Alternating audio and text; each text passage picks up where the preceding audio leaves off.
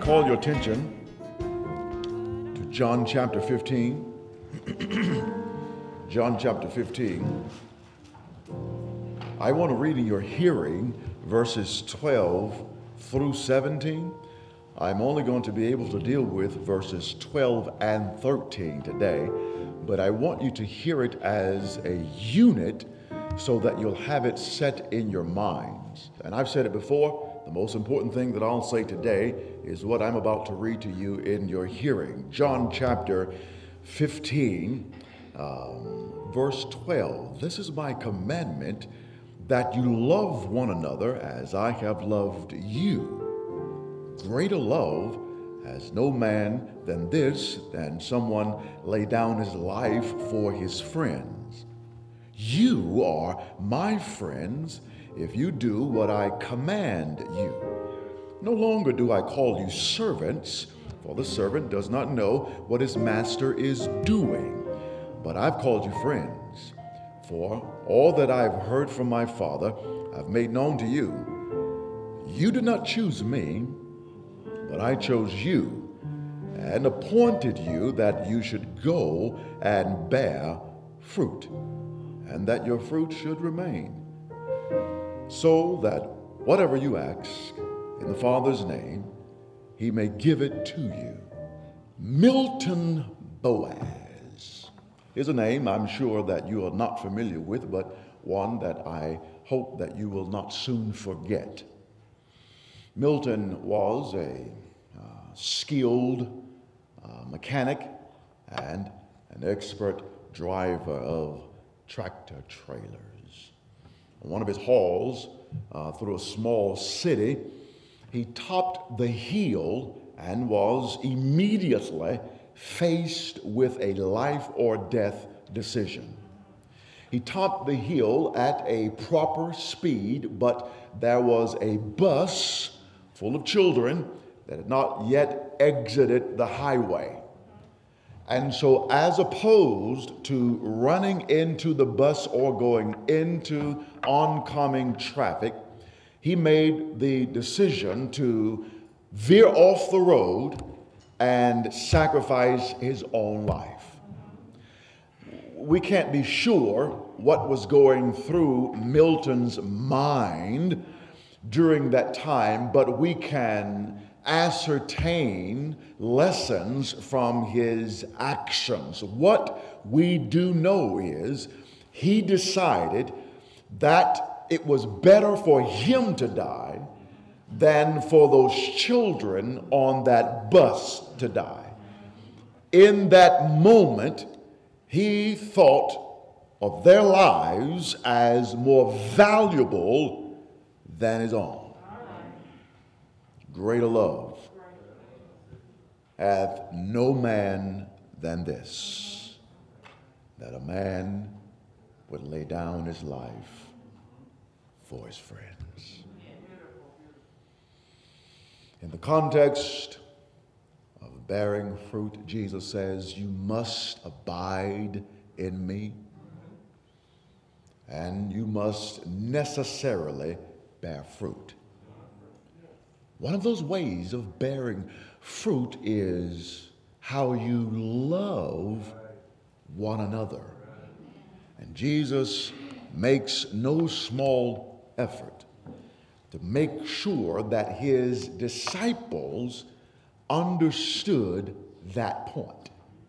He begins saying, I'm telling you this so that you will love one another.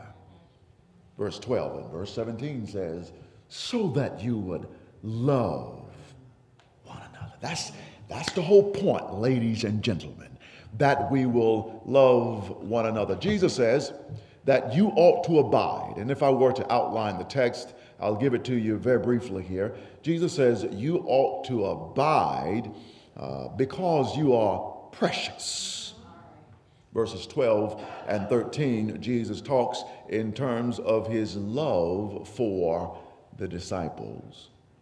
Jesus says you ought to abide because you are my possession. Verses 16 helps us to understand that Jesus says actually not 16, verses 15, says that you are my slaves. That what happens in the context of abiding is you belong to me. And you and I will go over that as time progresses on. The word there, servant, in your Bible is doulos, which is the word slave, and a slave is owned. Jesus says you ought to abide in me because you are my possession. And then Jesus goes on to help us to understand in verse 16 that not only are we precious to him and that we are his possession, but we're also picked by him. Jesus says, you do not choose me, but I chose you.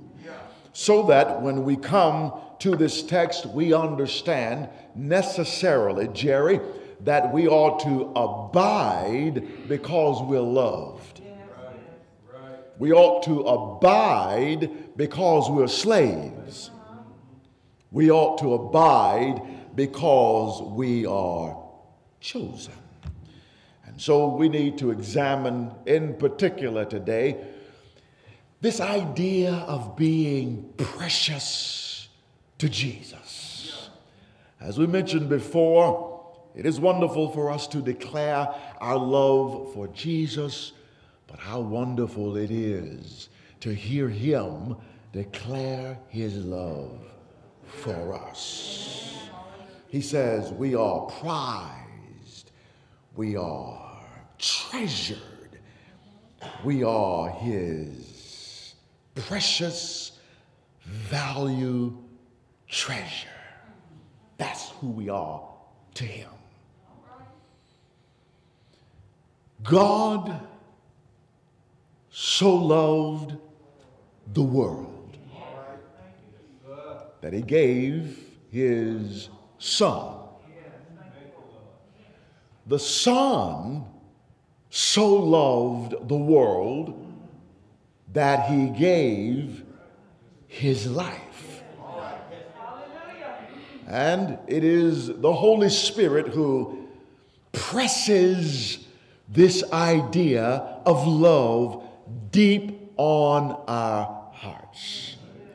If I were to say it in a more succinct way, I would say that it was the Father who declared his love for the world. It was the Son who demonstrated his love, and it is the Holy Spirit who distributes that love in the hearts of the believers. John 3:16 says God loves the world. John 15:13 says that Jesus demonstrated his love. And then, of course, in Romans 5:5, the Bible says that the love of God is distributed. It is shed abroad in the hearts of the believer. While Milton's actions were admirable, they were not atoning. And we see that axiomatic statement, greater love hath no man than this, but actually Jesus is speaking of himself to say that his dying for the world is a demonstration of his love. His death demonstrated his love, so that his love for us is superior. It is sacrificial, and it is substitutionary. So we got to look at Jesus' love, because he tells us that we ought to love like he loved. And so we understand from Scripture, there is no doubt about it, that his love is superior. It is a grand love.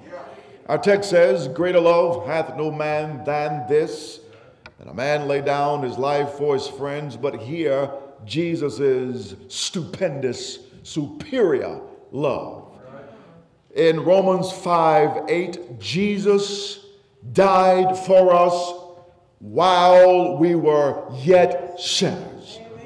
So that his love is superior in that not only does he die for friends, but he dies for enemies. That's a superior love. And then it is a sacrificial love. We hear John in his announcement in John 1:29, behold the Lamb of God. This has sacrificial language attached to it when he says, behold the Lamb of God who takes away the sins of the world. This idea is of sacrifice. Jesus loves us so much that he would sacrifice himself. And then it is substitutionary. That is, he dies on our behalf. The Bible says in John 10:11, Jesus says, I lay down my life for the sheep. You must understand, brothers and sisters, that it should have been our death on the cross, but Christ died in our place. And so Jesus exhibited a superior, sacrificial, substitutionary love. Then he says in verse 12, this is my commandment, that you love even as I have loved. He says, the love that you have seen me demonstrate, he says, I want you to emulate. Emulate? Can I copy Jesus in his love? Yes. The Bible goes so far in 1 John 3:16, 1 John 3:16, that we know love because he laid down his life for us. And because he did, we should do likewise for the brother. Here, John, the disciple of love, calls our attention to the fact that our love for the brother gives evidence to our love for Jesus. You cannot say that you love God, whom you've never seen, and do not love your brother that you see every day. And so Jesus says the point of my love is that it is sacrificial. It's superior, sacrificial, and substitutionary. He commands that you and I love that way.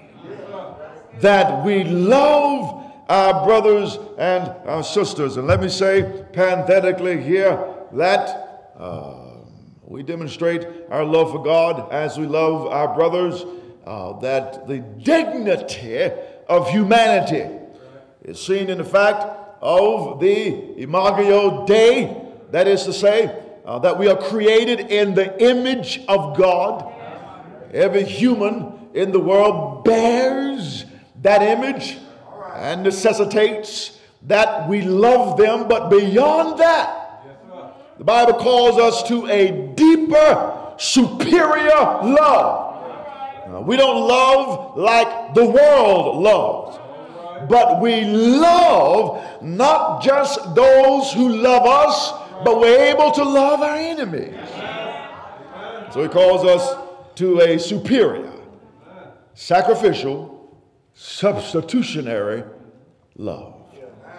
First, to a superior love. The text says greater love. greater love. That word greater there is the word from which we derive our word mega. Jesus says, I have a grander, mega love. This love, obviously, is agape, and it is a love without emotion, without reciprocity, and without limit. Very quickly, when I love, it has nothing to do with how I feel, because it is a love of my decision, a love of my will. It is not based on reciprocity, what it is you can do for me. I don't love you so that you will love me back. The Holy Spirit distributing that love in my heart creates a scenario where I can now love you even if you don't love me back. Then, of course, it is a love without limit. It's not the kind of love that comes and goes. And this is agape or agape, the love that Jesus loves us with. His love is superior, and our love should supersede the love displayed by the world. The Bible says in John 13:35, the world will know us by our love. This is our distinguishable quality, that we love our brother. The greatest evangelistic tool is a transformed life, the way you live. Then the greatest example of that is, of course, how we treat one another.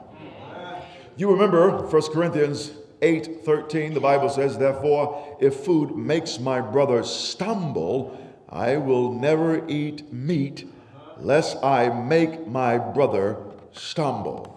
The context there is of a seasoned Christian who takes along with him a weak Christian, and they go over to an unbeliever's house. And while they're eating there, the weak Christian says, man, there's something funny about this meat. I believe he got this steak from the idol worship that I used to attend. Tastes just like it. And the question becomes, does the seasoned Christian offend the unbeliever? Or does he offend the weak Christian? He can say, man, just eat the food. The steak is good. Let's go ahead with it, and offend his brother. Or he can say to the host, listen, I'm glad you invited us here, but I don't think I'll eat any steak tonight. But most of us would definitely eat the steak. But the Bible says we love with a superior love. You should offend the unsaved person and protect the weak Christian. That's how we demonstrate our love. Listen now. Let me say it colloquially this way. Young lady, if you want to know how that man will treat you, look at how he treats his mama. The same thing goes for us in the church. The people on the outside are looking to see how they will be treated based on how you treat one another. And if you're in the streets running your brother's name through the mud, you are not giving a good witness to that person on the outside, and they're thinking, why should I join the church when I can get all the juicy gossip out here? They treat people inside that way. I don't want to be a part of that. I get more camaraderie outside the church than I do inside. And so our love is a superior love. And Paul says in Galatians 6:10, he says, so then as you have opportunity, let us do good to everyone. But then he does not stop there. He says, especially to those who are of the household of faith. I say again, every human deserves your love, and you should love them. But brothers and sisters, by gosh, people ought to be jealous by the way we love each other. Our love is a grander love, a superior love. Out there in the world, people are always thinking about revenge. When we come in here, we say that belongs to the Lord, and love covers a multitude of sin because our love is superior. I don't love the way people love in the world. I'm not trying to stab you in the back. I am watching you because I have a superior love.